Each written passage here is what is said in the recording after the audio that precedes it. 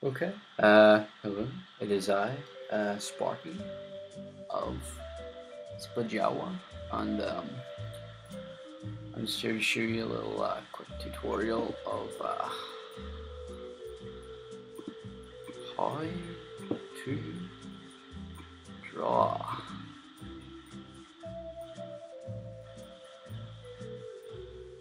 Yay. Okay. So what I want to do is I want to erase all this.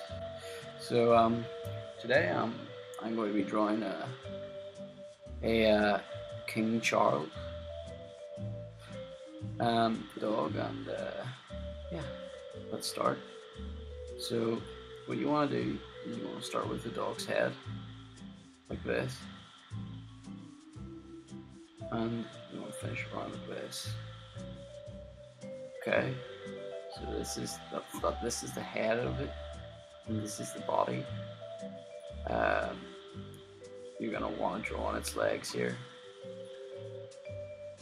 Yeah, and then you just color that in there, just like that. Okay, so now we get the basic premises of your King Charles. Now what we're gonna do is you want to give it some life. So you're gonna give it some, that type of thing, or you can even like draw in the background, some sort of scenery, brighten up your picture of your dog. See, picture's already starting to come alive. So what we're gonna do now is we're going to color in our picture. Now I'm gonna go with the green one, Clover, one of my favorites. And we're gonna want to color in the tree. I think the spray paint gives the best effect. Okay. Now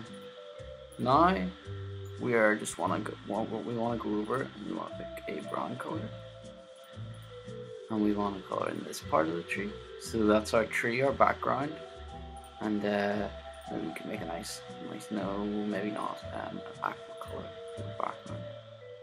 So there we go. And now we're just gonna finish the picture of the dog. So we should pick, well, I think it will be a nice brown King Charles. We're gonna go with the same color as the tree. Okay. I'm just gonna go and do a little polishing up and add some depth to this picture, but yeah, I'm just gonna fade here, so yeah. Okay, we are back after a brief intermission, and this will be what your finished picture will look like. I just did a little bit of depth filling and colouring in more of the background, so I'm sure you'll be able to handle that yourself anyway. So yeah, this was my tutorial of how to draw King Charles, and I really hope you enjoyed it, and like, comment, and subscribe. Peace.